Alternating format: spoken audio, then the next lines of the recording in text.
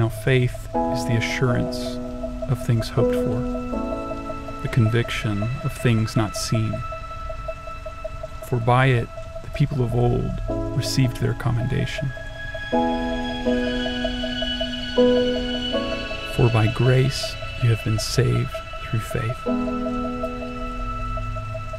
And this is not your own doing, it is the gift of God, not a result of works, so that no one may boast. For we are his workmanship, created in Christ Jesus for good works, which God prepared beforehand, that we should walk in them.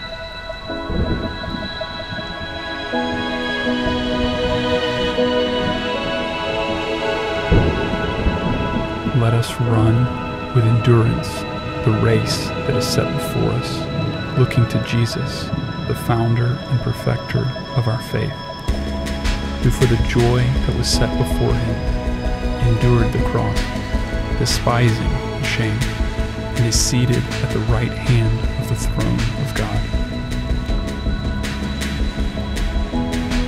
Do you not know that in a race all the runners run, but only one receives the prize? So run that you may obtain it. Every athlete exercises self-control in all things. They do it to receive a perishable wreath, but we an imperishable. So I do not run aimlessly. I do not box as one beating the air, but I discipline my body and keep it under control, lest, after preaching to others, I myself should be disqualified.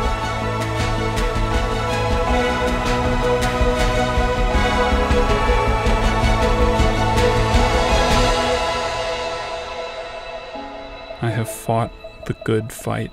I have finished the race. I have kept the faith.